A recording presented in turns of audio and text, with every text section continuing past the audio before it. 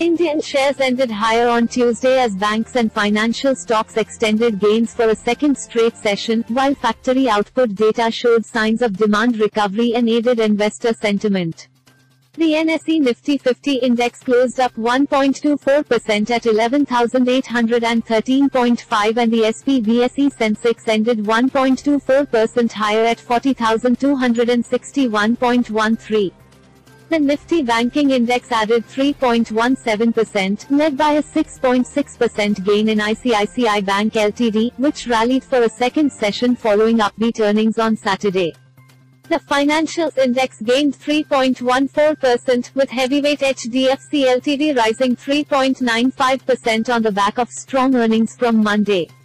India's biggest lender State Bank of India closed 4.2% higher ahead of its earnings report scheduled on Wednesday.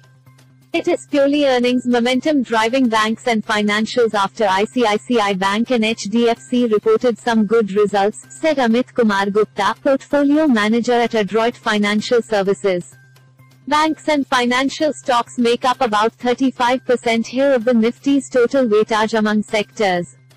India's factory activity expanded at its fastest pace in over a decade in October, a private survey showed. Demand that was declining because of the lockdown is now recovering and manufacturing is picking up, Gupta said. Metal stocks also contributed to gains as miner Hindalco Industries Ltd added 4.95% and helped the Nifty Metals Index end 2.24% higher.